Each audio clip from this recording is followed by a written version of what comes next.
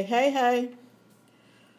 This video, I should say, topic is about, again, chi-squared, but this time test of independence or association. Okay, so this video will not be as long as the other one, so let me get it started. I'm sure you can read through all of this, but this is the point that I want to mention so you can see the difference between chi-squared for homogeneity versus chi-squared for independence.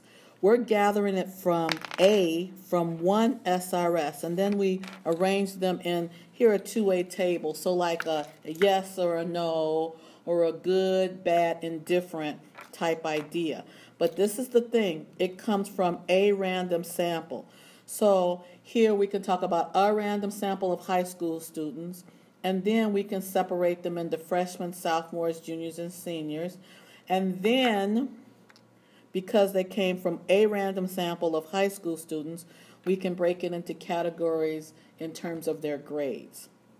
Then we could do a chi-squared of association to see if there is any association or relationship between their high school level, freshman, sophomore, junior, and senior, versus what their grade point average. And again, as I said here, we're trying to investigate the relationship.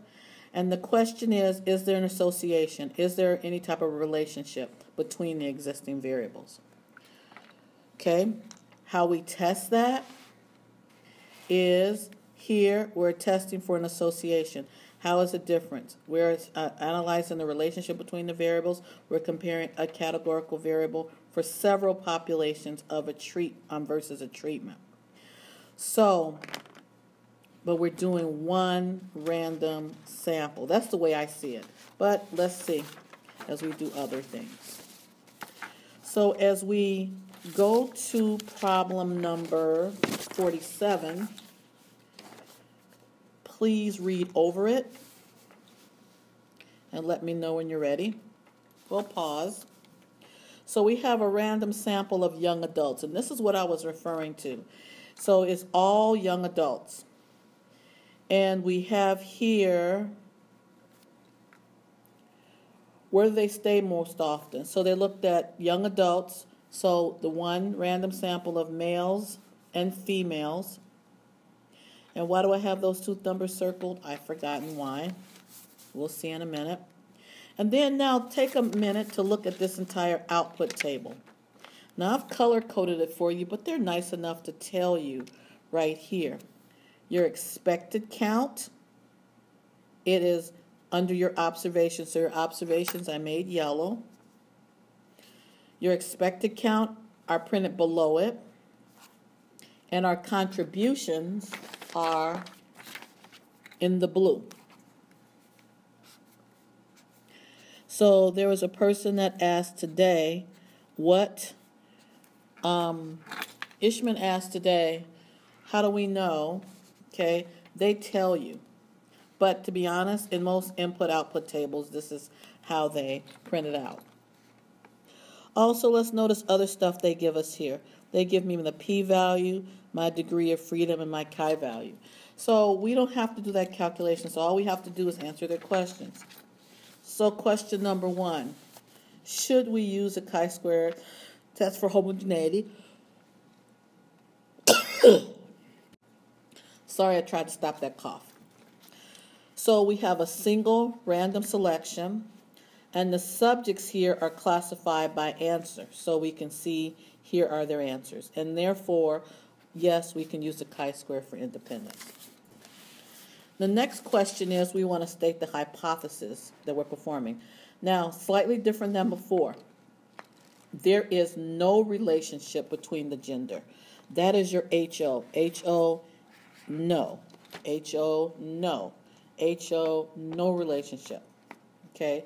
So we're basically saying there's really no difference, but here we're a lot more specific because we're talking about a chi-squared for independence, a chi-squared for an association. Here, no association, no relationship.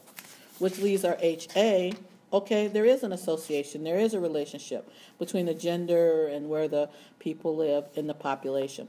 Now, if your thoughts are, if it didn't say true population, Ms. Yarbrough, aren't you missing that? Well, I did mention population, so I'm okay there. If you want to say in the true population, you can, because you feel better about that, that's fine. The next thing I want to look at are our conditions and assumptions. Well, here we randomly select the young adults. Yes, we did. And we have the 10% rule. As we look at the 10% rule, here we're looking at all young adults are going to be greater than the 10 times the 4,854. Last but not least, we know we still got to deal with LCC, our large count condition. And as we look at our large count condition, let's look at our expected count is greater than or equal to 5. And we didn't have to do any work. Why? Wait for it. All remember everything in orange. They already gave us our expected count. So here we don't have to write it down and then confirm it. We saw it before we even did it for once.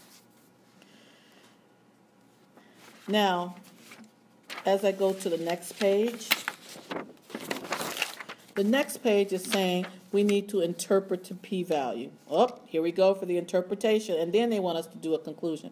So interpreting. So assuming that the HO is true, we're assuming that there is no association between the gender and where young adults live.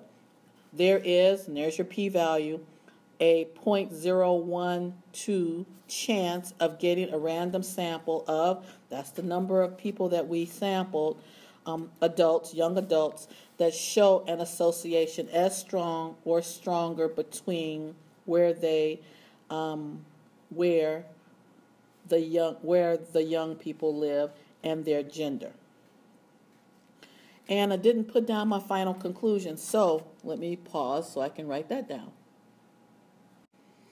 So here we have a p-value of 0.012 that's less than our alpha of 0.015. We are going to reject the HO.